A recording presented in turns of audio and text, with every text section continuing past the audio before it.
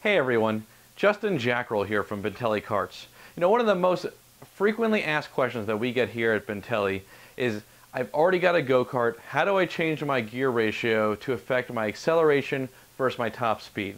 So I want to do a quick video to explain that to you. So pretty much when you're dealing with changing your acceleration versus your top speed, there's going to be a couple different components that are going to come into play. Your engine RPM, your tire circumference, and then your two sprocket sizes. You have your clutch sprocket and then your rear axle sprocket. Those are the four main things. Now, being that most racers are not going to be changing their tire circumference or the RPM, all we're going to really focus on in this video is just the gear ratio between the drive clutch sprocket and then the rear axle sprocket. So let's say that you've got an 18-tooth clutch sprocket. So this is going to be the front sprocket. It's going to be on your motor.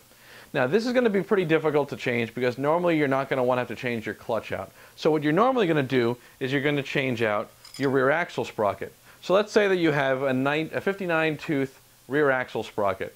So first what you want to do is you want to find your gear ratio. So you would take the 59 teeth on your rear axle divided by the 18 teeth that are on your sprocket on the clutch, and that gives you a gear ratio of 3.27. Now, saying that you want more top-end speed, what you want to actually do is lower your gear ratio.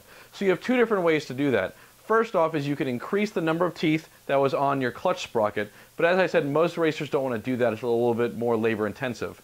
Or what you could do is reduce the number of teeth on your rear axle sprocket. Now this is normally really easy to do because normally on rear axles you have 6 different bolts. You just take those 6 bolts out, rear axle sprocket comes off, you can put another one on. So pretty much as you lower your gear ratio, you're going to increase the top end speed.